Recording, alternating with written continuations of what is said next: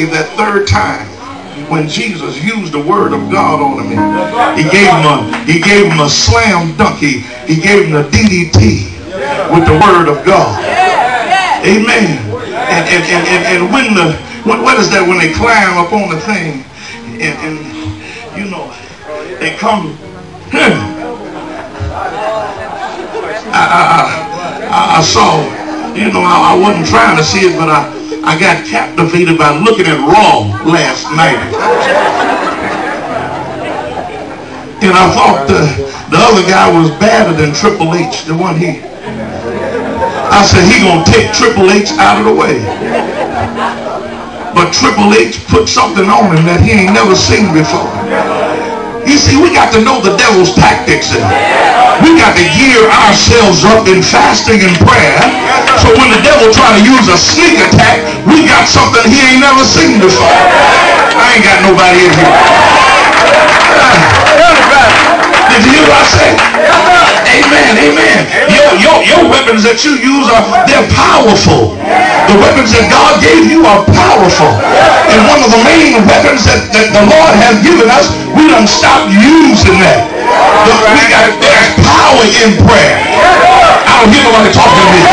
If you stop to pray, God will hear you when you. I say God will hear you when you pray. If you gotta pray in spirit. I like that song. Lord, give me a praying spirit. Give me a prayer. I don't want to be quick to talk. I don't want to be quick to get on the phone, and I don't want to be quick to get on there and play all these games. Look, you try to say, I'm tired of playing games. I'm too old to be playing. Tell them I didn't play it. They didn't let me out for recess when I was in school because they knew I didn't play. They tell them I ain't got no time. That went over your head.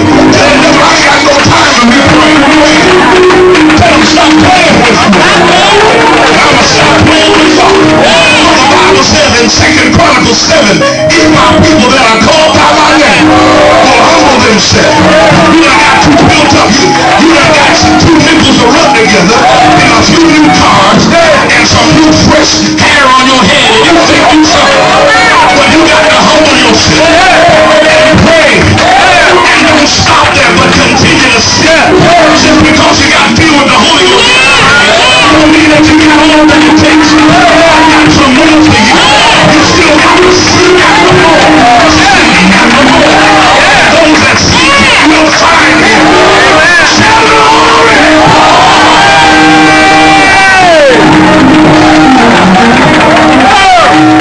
We done got too cool to pray. Amen. Yes, sir. We done got too cool to pray. Yes, sir. Praying is obsolete. I'm concerned. I'm concerned about our church. Not just the church. I'm concerned about the body of Christ.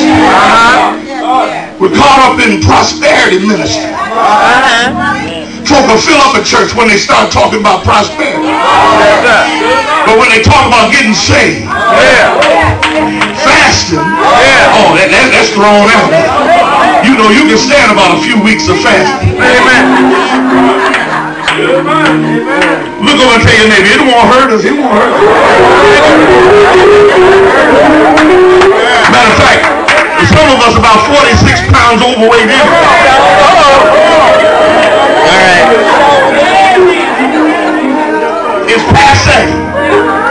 But God's word, it don't change.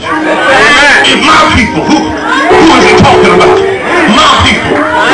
Who is his people? We got a whole lot of folks talking about they on the Lord's side. We got a whole lot of folks that saying they you know, hallelujah, I love Jesus. Yes, sir. We got a whole lot of folks talking it, but not. Y'all don't hear what I'm saying? I'm sick of going to church, praying for folk and they don't get healed. The failures, the stop up is not in me. I'm his conduit. He's using me. He's working through me. Man of God is the conduit. He's obeying God. Do you know that God heals and delivers and works miracles week after week? But the problem is, when that thing is prayed off of you, he don't run nowhere but back to the door and wait until you get outside.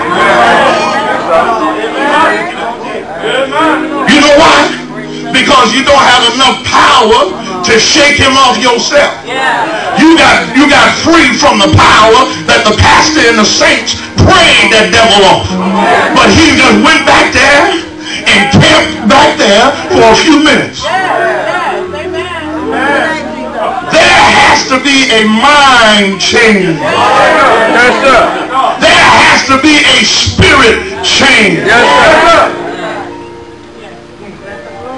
If not, the enemy is waiting on you.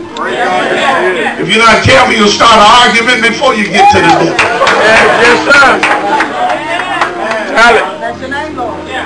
Some of us ain't got to wait till the devil get on that. He got a permanent residence. Amen. Amen. Look at the work we got to do. Look at the work. And you know what? It ain't them.